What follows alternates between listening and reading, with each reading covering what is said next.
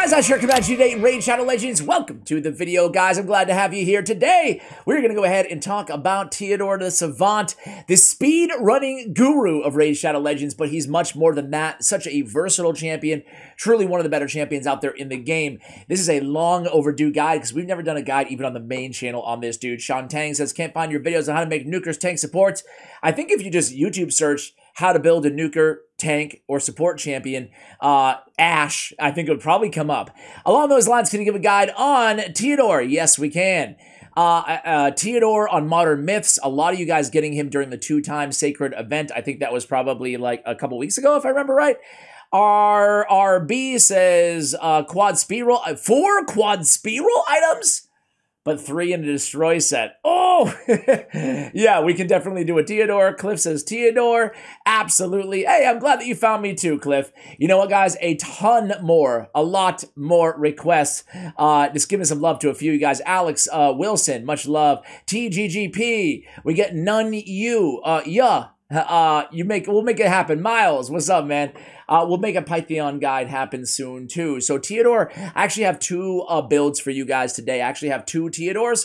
Instead of empowering him, I built 2 because I figured he's the king of speedruns anyway. Having 2 poison combustors can never be a bad thing. So he's one of those champions that instead of empowering, I would actually build 2 if you're lucky enough to not have just 1, but 2 of these, dude. Let me push myself over a little bit. I'm feeling like I'm falling off the screen over here. All right, so why is he so good? What does he do? Let's take a quick look at him. Knights Revenant. He is a legendary champion in front of my face. TEODOR the Savant. We have champion lore in this champion too. And check this out, guys. The champion lore is right there in game now. I don't have to go pull up the website and stuff. Support champion, decreased speed. We'll read the lore at the end of the video. Decreased speed on the A1. 2 poisons and poison sensitivity on everybody with an increased speed on all allies, all on a 3-turn cooldown. What an insanely good ability, right? 2 poisons and poison sensitivity, AoE, 3-turn, increased speed, everybody. And again, AoE on the A1 as well, with a whopping 50% chance on the decreased speed. Defense-based champion as well, guys. Chemistry on the A3. 3-turn cooldown again when booked. The books go right to the cooldowns. We love it. We love it.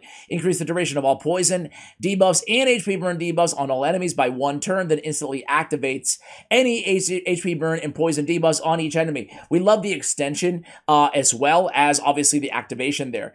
Place a weaken for 2 turns on enemies not under poison and HP burns. That way it's going to bring some utility to your team even if you don't have the burns or the poisons up at that particular time, or if for whatever reason you're running him on a team with no poisons or burns, or maybe he's the only poison on the entire team with his A2, right?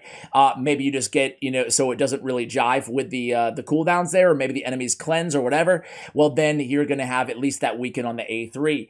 And then on his passive, this champion's resistance is increased by 5 for each poison debuff on the enemy team. That can really stack up. It's a nice little extra bonus into an already insanely good kit. We have accuracy in all battles by 50 on the aura as well. There he is, man. He looks cool too. He's got like the green smoke emanating from his body, or I guess his torso and the back of his head, I guess a little bit. Very, very cool looking. Knights Revenant. I've said this before on the channel, but I think that Knights Revenant are some of the coolest, both in terms of lore and in terms of just being a death cult. I don't know, maybe I'm a sick, twisted individual, but I really like it. I really like they have that in the game. His base speed is really good at 105. He's got a lot of HP at 20.8. And then we have the 12-11 on the defense. This guy is an absolute monster all around. You name it, he's really got it all. You guys see that? Oh, wait, this is bothering me, that red check mark or whatever. I just pulled Croydian the Blue. Do you guys want to see a guide on him? I'm thinking about taking this one to the main channel on my guide. Very cool, triple hitter on the A1, freeze, double hitter on the A2. Very, very cool champion. I think I'm probably going to do it on the main channel, but maybe I'll upload it here too. I don't know. That's the tricky thing. When there's a new champion, sorry for the quick digression, when there's a new champion that comes into the game, right? And they're good, I'm tempted to bring them on the main channel, but then what am I supposed to do? Re-upload the exact same video to this channel? Re-record and say the same stuff, but do different dungeons? Maybe that's the way to go. Anyway, guys, back to TEODOR the Savant. As I mentioned, I have 2 builds, And I wanted to share, I'm actually really happy that I had 2 builds on this champion, because now I get to share 2 different ways that you can build this champion depending on where you're going to be using him the most, right? And the good news is really you can get by with both of these builds in most areas, especially the regeneration. So regen and immortal, regen and perception, you can kind of choose that other set to go along with it. I think that immortal and regen are probably the most popular combination. Is an amazing set for TEODOR the Savant. That's because you can get like maybe a Seer activation team or a poison activation team in dungeons. You can lean on the Seers of the world or whoever to get you through the waves. TEODOR is obviously going to help in that regard too. But when you get to the boss, kind of like a Bad Alcazar type champion, right? He has the capabilities to just solo all on his own. So oftentimes the rest of your team will die, and maybe it's just TEODOR by himself, maybe it's 1 or 2 champions alive, but because he's defense-based and you can build him nice and tanky in a regen set, he can just solo the boss, you know, and that's what makes him so efficient, meaning that we're going to get 100% win rate on these speed runs, right? And when he goes solo, like mono-e-mono with the boss too, it actually speeds up the run quite a bit because he does so much damage, more so than probably the other champions on your team. So we have him built as fast as we could with the regen gear, and as much HP as we could stack on. 70k HP, I think that's totally fine. I do have some resistance built in as well. We do want to be resisting as much as we can, especially against the Ice Golem. For that reason, a lot of people go with a tier 6 mastery of Unshakable on this particular build. However, me personally, I've seen greater success with Oppressor. Again, this is just, you know, whatever makes sense for you guys. Go with what makes sense for you. But I like Oppressor. Increased turn meter fill rate by 2.5% for each active debuff cast by this champion, and he casts the 2 poisons and the poison sensitivity. So there's a lot of debuffs out there, and the decreased speed on the A1 as well, right? So I like Oppressor on this champion. The 10% turn meter fill rate is actually really powerful. So that's one way to go, or you could just go with the Unshakable, the traditional route, I would say, and get that 50 resistance. We love Retribution on this champion, and we love Deterrence. The chance of counterattacking with that nice AoE on the A1, thus landing the decreased speed, it's great, right? In the early game, if you pull a TEODOR the Savant, I'm not showing you this build today, but you can also consider running him in a stun set, and for that case, you might want to come down and pick up Fearsome Presence. He does have that AoE on the A1, so a nice controlled champion while doing damage at the same time, right? Can definitely, we always focus on champions like this, like endgame champions, really good in the endgame, on the endgame for obvious reason. However, it needs to be mentioned that he's really good if you pull him early on in an account as well. Like, really good. He's going to supercharge your account progression, so congratulations if you're in that boat. Other than that, guys, I just went with masteries that made sense for him. I will say that Rapid Response, he's bringing, obviously, the increased speed and the 3-turn cooldown, and then, of course, Arcane Celerity, 30% chance of increasing the turn meter by 10% when a debuff cast by this champion is removed or expires. Again, we just spoke about it. All those debuffs, we're going to get a bunch of turn meter fill through the Arcane Celerity and the Rapid Response on this particular build.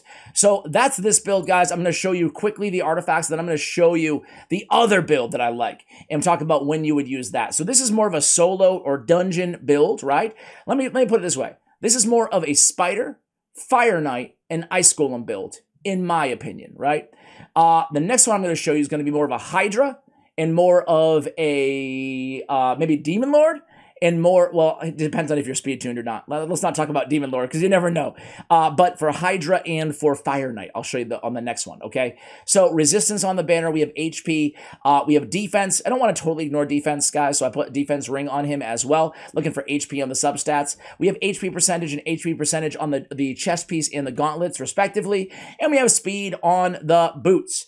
Again, we already talked about stat priorities on this champion. Let's go to build number 1. You guys know me. If there's a champion, if there's a favorite set for my favorite champions, it is Relentless, man. Relentless and Reflex, I'm such a big fan. People don't consider Relentless enough, in my opinion. Same thing with Reflex. Both of those sets are so powerful, guys.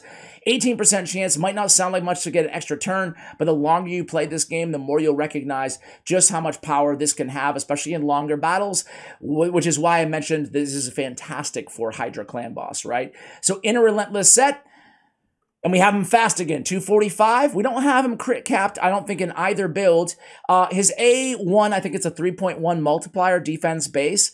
It's decent damage, but it's not crazy damage. Most of his damage dramatically is going to be coming from the poisons that he's bringing to the table in the instant activations that he's bringing to the table. That's his big source of damage that he's adding to your team. Accuracy needs to be high on either build because we want to make sure we're landing his poisons. So 380 here on the accuracy is going to be very good for a Hydra Clan boss, any level that we're facing with him. And then again, I try to get some crit rate on him with some survivability as well. He is defense based, so we tried to build his defense a little bit higher on this build. Whereas with regeneration, this is important to say, you'll notice that I had HP percentage on the chest and the gauntlets. When you have a champion in regeneration in Immortal, even if they're a defense based champion, you really want to stack that HP to get better heals, okay? More survivability, even if they're defense-based. In this case, though, we do have defense percentage on the chest. We have defense percentage on the gauntlets as well. We have speed on the boots. We have accuracy on the banner. And we have crit damage and some defense. Now, crit damage, we kind of went with it because we got the double accuracy roll in a little bit more HP as well because HP was a little bit low, especially considering 45k isn't bad, but considering we're starting with almost 2100, I mean, we could stack up a little bit more. So there we go, guys. I have a broken set and the other artifacts. That's totally fine.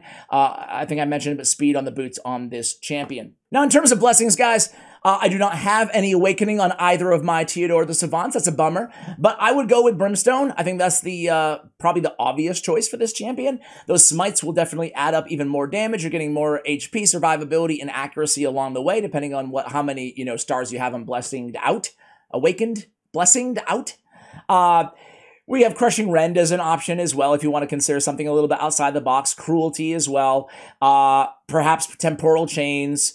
Let's see, what else? Intimidating Presence if you don't have one on the team. But me, again, I would go with Brimstone, getting that extra smite damage. With the AoE and the A1, plenty of chances to land as well. So that's where I would go in the blessings if I had them. In terms of masteries, here is the mastery build on the second TEODOR the Savant. I went down and I picked up the accuracy this time. I did pick up Lore of Steel. I only have one perception set, but hey, no, I actually don't. Okay, so we could get rid of Lore of Steel. I would probably go with Evil Eye instead.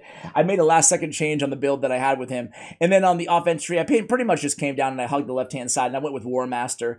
If you're looking to maximize damage from this champion, crit capping him at 100%, going down, grabbing War Master is going to be the way to go. You don't have to go with everything, obviously, but it's nice to have, at least one of those as part of his kit, as part of his build, excuse me. So there we go, guys. Those are the two builds on TEODOR the Savant. What I want to do now is jump into an area where I would use both of those builds, Ice Golem and Hydra. Be right back. All right, guys, so we're going to use the regen version of TEODOR first. As you can see here, even the teams of the week, a lot of them, I mean, look at this team, dude.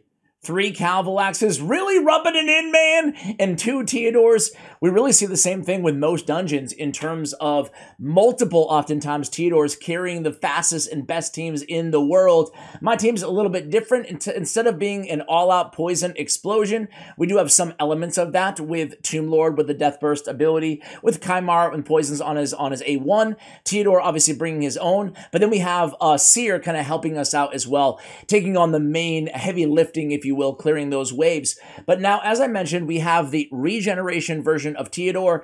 He might be in a position where he is soloing this Ice Golem here towards the end of things, just depending on how things go. You don't need a Bellinor on this team. It's not really even mandatory. Just having a decreased defense champion is also going to be very good, just to help out with those waves. We have a whole video on Seer, like the correct way to build her if you're looking to maximize your damage. So check that one out as well, where I show you this build that she's in right now on this team. But check out the health here, guys. TEODOR, specifically, he's full. So is Tomb Lord. Everybody's dead except for Bellinor there, just hanging on to his veil. But the 2-man crew here, the two, ironically, right, the 2 Spirit Affinity champions versus the Magic Affinity boss stay alive and are going to be able to finish this fight out. And that is the power. You can see that we didn't even really need the Immortal set alongside the Regeneration set, just to make sure that he's topped off there and, staying alive, basically, to solo the boss at the end there. You can see Theodor's damage, 1.5 million, and then Tomb Lord and Seer. Of course, the damage, a lot of, I guess, some new players kind of commented on what, dude, Theodor doesn't do that much damage. The poisons that are activated get attributed to the damage overall of the poison layer, you know? So Tomb Lord's, all those poisons that he dropped, the 4 per hit on the A2, he gets credit for that damage, even though it was Theodor who actually went in and activated them instantly and increased their duration, which does make sense when you think about it. All right, let's go ahead and keep that shield. It's crit rate with crit rate, you know? I might not keep it, but I might roll it just to see if I can get like a triple crit rate roll on that shield because it is in a crit rate set. Anyway, that's the team. Nice and easy. That's the same sort of strategy that I would use in Dragon's Lair, right? In Spider's Den, I'm not going to sit here and do a run on all of these and every single one of these dungeons, but if we go to the boss guide and look at teams of the week, you can see a bunch. I mean, look at this guy, dude. Are you... 4 Theodors? You can see he is the king of speed. 4 Theodors and a Mordecai, no big deal. Here we see, look at these two-man crews of just Sissia and Acrizia. I should make a team like that. But yeah, you can see a lot of TEODOR the Savant just as a poison activator. Very, very good in Spider's Den, of course. And I'm going to go ahead and show you, you know what? I'm going to show you a Fire Knight hard team with TEODOR. So let's go Fire Knight 5. Oh, I have this team that I was kind of messing around with. Can I go to the main squad here? This is the main squad that I've been using here on Fire Knight. Especially, I'm looking for Spirit Affinity to go against here, Spirit or Force Affinity, because I have so many Spirit Affinity champions.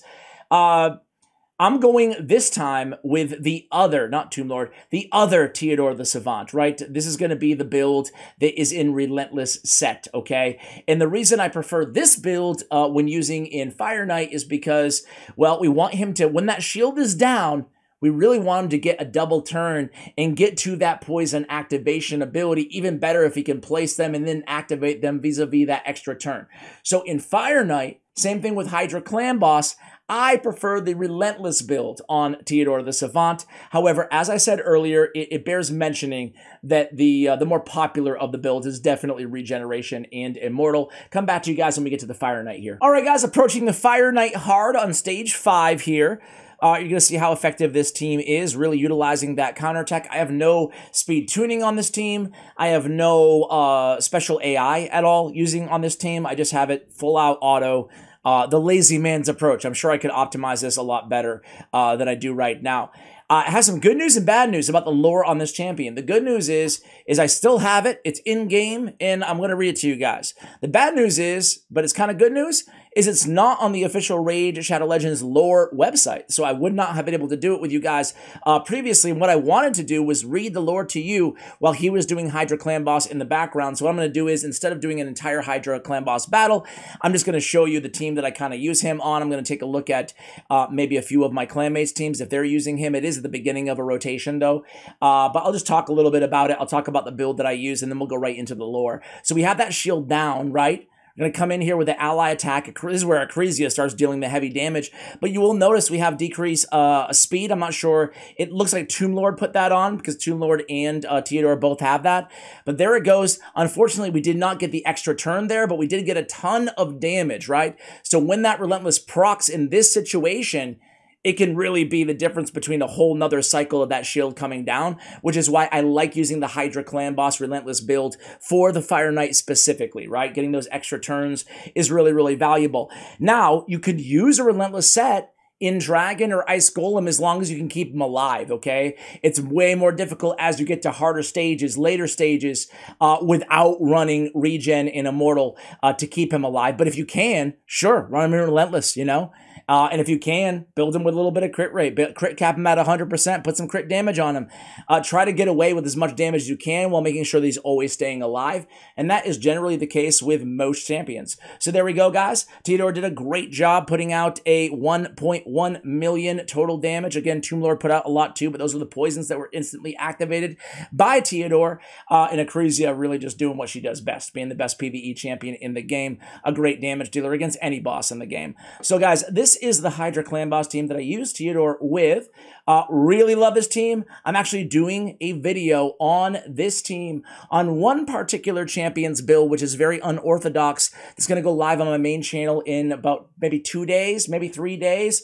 So go ahead and check that out if you guys are interested. But I love it. We have Inquisitor there. We have TEODOR in the lead. Why don't we have Duchess in the lead? Because Inquisitor, of course, he has that turn meter boost, which is going to go to the champion in the lead position. And we want TEODOR going as much as humanly possible. So now he's going to be getting the turn meter boost from his Masteries, the turn meter increase, generation increase from Oppressor Mastery, and then he's going to be getting the turn meter boost from Inquisitor Shamil as well. That's a lot of turn meter throughout the duration of a long battle. So another thing, that, as we jump in here, guys, another thing I really like about TEODOR the Savant, right, is that he has a very fast animations on this champion. He's not like Ultimate Death Knight or like Morag Bronzelock. I like those champions, don't get me wrong. But they take the longest path possible to get to the mob, don't they, guys? Like Ultimate Death Knight, he is running everywhere but where the enemy is. Same thing with like Morag. She hops her way over to the enemy, takes her time. With TEODOR, he's like, nah, man, I'm the king of speed. I know who I am. I know what I bring to the table. I'm just going to go fast and often. And his animations back that up. Check it out, man. Boom. That's it. That's it. Barely anything. He just moves his staff or whatever he has, and boom, all the enemies are attacked. So getting a little bit of bad RNG here early on with our provokes. But still, what I want to do, I want to give him a chance to have another turn or two here, is all I'm looking for. I want to see if he can get an extra turn proc or two. So he places his poison sensitivity, obviously doing more damage from the poisons. He's already up for another turn just a moment here. He's getting those turn meter boosts from Inquisitor. You guys see it right there. Boost turn meter, all over the place, man. That's pretty insane. Very important. It can make, I can't overstate this enough, guys, how much of a massive difference having your DPS in the main slot when you're running Inquisitor Shamil on the same team to get all those turn meter boosts throughout the duration of the battle. It's a lot, man. It's a lot. But anyway, he's not getting the back-to-back. He's not getting any relentless procs right. Oh, he did. He finally got one. There we go. And he's obviously the increased speed champion for this team too. So it's a lot of utility out of one champion on the team. Let's go ahead and give him one more turn, and then we're going to go ahead and get to the lore here, right? But this is my favorite build on TEODOR for longer battles. In the good old, and you guys can see, what a great champion. If he had Brimstone, he'd be even better there. All right, so let's end the battle. Just take a quick look-see at what he was able to do. Again, very anecdotal, 17 turns here, but he put out 1 million damage. Not too much shy of Cupidus, but look at Venus. She's like, stand aside, everybody. Wow, that's a lot of damage from Venus, huh, guys? But TEODOR is just a great champion. Easy to keep alive, which is the best thing, too, in Clan Boss. So let me free regroup this, and let's go ahead and pull up his lore here, guys. So recently used first, TEODOR the Savant. This is the first time that I've read it right in here. I can't highlight it, though. I liked highlighting it. What about you guys? The three of you who cared when I read lore. Even from a young age, TEODOR was most charitably described by others as different. With an intellect matched only by his obsessive behavior, the child attended one of the most prestigious universities in Anhalt, but in his first of a number of sad and ironic twists, was expelled due to his fixated behavior. You see, TEODOR was initially enrolled to study medicine, but refused to only attend the lectures he was assigned. He sat in on classes of alchemy, astronomy, and natural world, and the arcane arts. He wrote essays on subjects he was not enrolled in, undertook projects for the academic staff that had not been requested of him, and continuously pestered everyone from his tutors to the institution's librarians about an endless array of topics and theories. It was not too long before he was refusing to sit particular tests or ignoring assignments because he believed they were beneath him or unnecessary for one of his obvious abilities. It became too much for the university to control, so with regret, the ruling council of scholars had TEODOR banished. Such an act in his formative years was devastating for TEODOR's psyche and lay at the root of the horror that was to come. Embittered and enraged, TEODOR forswore the university and academic institutions in general. He embarked on a quest to become the perfect scholar, one that all other so-called men and women of learning would look to in envy and awe. While his interests spanned an incredibly broad range of topics, it was in biological matters that he eventually found his greatest passion. He trained as a physician, but considered the desire to only heal the body to be short-sighted. He wished also to delve into the mechanics of the soul itself, to cut to the core of the nature of existence. Considering nothing to be off limits for his superior intellect, he soon strayed into the study of necromancy. It was around this time that he first came across the concept of soul gems and, via it, the cult of Caliph. TEODOR sought out a soul shepherd of Knights Revenant named Masteries, and also asked him to take him on as his apprentice. Matrix initially refused until TEODOR conducted a perfect soul transmission on two cultists, right there in front of him. Shocked at TEODOR's potent mixture of intellect and natural ability, Masteries reconsidered. It wasn't long before TEODOR was inducted as a soul shepherd, securing at the time his own mortality. One of TEODOR's first acts as a Knight Revenant was to return to the university that expelled him. On the dark and terrible night, TEODOR stalked the corridors of the revered institution, accompanied by a pack of whooping Caliph cultists, who, on his orders, kidnapped each and every single academic they could lay their hands on, while leaving the shocked students untouched. The terrified scholars were taken and continued to what would become TEODOR's secret laboratory, which he had established since fleeing the academy on the outskirts of Nabuk. There, they were kept in like cattle as the deranged Knight Revenant's plans for them slowly became apparent. Now, while most Knights Revenant choose to have their souls transferred to bodies that are young, strong, and healthy, TEODOR derives twisted delight from claiming the bodies of those academics who once rejected him. Nor does he show restraint when it comes to using said bodies as part of his own eternally ongoing research. Constantly seeking to break the bonds of the scientific and the arcane, he happily experiments on his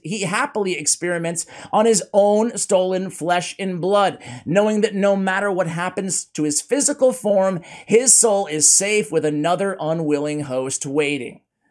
Quite what he intends to do once the last of the despairing scholars is used up remains unclear. TEODOR is now known as a savant amongst his fellow Knight Revenant, and is viewed by most as a dangerous madman. His brilliance is undeniable, however, and he continues to perform the role of the soul shepherd to the cult.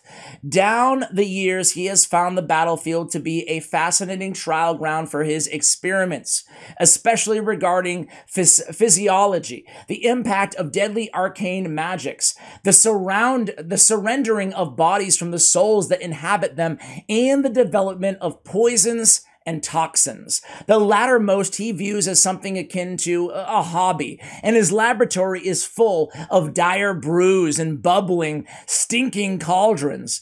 For all of those reasons, TEODOR will happily pack his veils, lift his staff, and accompany his fellow adherents of Caliph into a maelstrom of combat, where he puts the last body he has stolen from those he has once rejected him to good use, annihilating the foes of the cult and indulging his own warped curiosity at the same time. Wow, what a freaking story! And there you have it, guys. Though that is the lore of TEODOR the Savant, and those are the two best builds that I would recommend implementing for him on your accounts. Congratulations if you have this amazing champion. Thank you for watching, and as always, take care, guys.